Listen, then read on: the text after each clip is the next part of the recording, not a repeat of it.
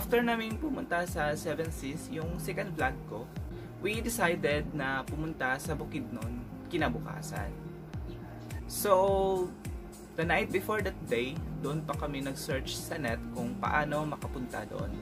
So, luckily, may nahanap kami. Ito yung biyaheng Limkit-Kay to Dahilayan. Ito yung Magnum Express. So, right in front of mall's entrance siya. Yung biyahe ay 9 AM papuntang Dahilayan at 5 PM pabalik ng CDO. Mga 7 AM pa lang, nandun na kami sa Limkit-Kay. So, medyo na-bored kami. So, nag-try kaming mag-negotiate sa other taxi driver. Since plano din namin mag-stay ng 3 hours lang sa Dahilayan kasi nga may hinahabol din kami oras kasi may work pa kami. Makahanap kami ng taxi driver kapag-negotiate. So, yung bayad ay 500 pesos back and forth na katulad ng fare sa Magnum Express. Advantage lang ay maaga kaming makakauwi. So, di katulad ng Magnum Express na fix na 5 PM yung pabalik sa CDO. So now, watch my video.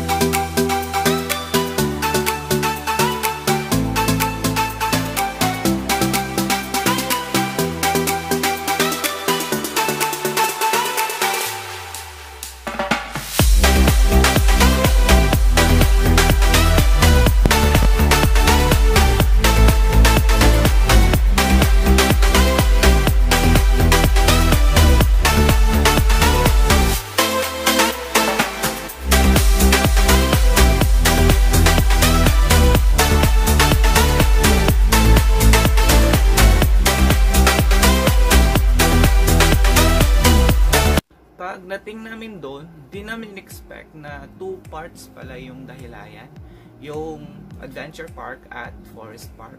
Video ko mostly sa Adventure Park kasi naubos yung oras namin doon at yung energy namin naubos din sa rides kasi nga di namin alam na may Forest Park pa pala.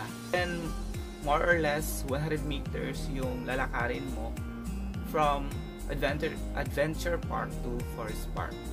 So, yung ginawa namin sa Forest Park, kasi nga wala na kaming energy, nag-picture taking na lang kami. So, sobrang ganda ng lugar, sobrang lamig din, sobrang relaxing.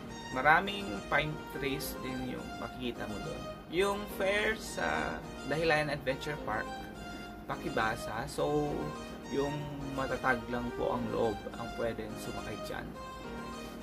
Then, sa Forest Park, yung rates nila pakibasa. So, ito yung place na pampamilya talaga. So, yun yung na-experience namin sa Dahilayan. So, see you again sa next vlog ko. So, don't forget to subscribe.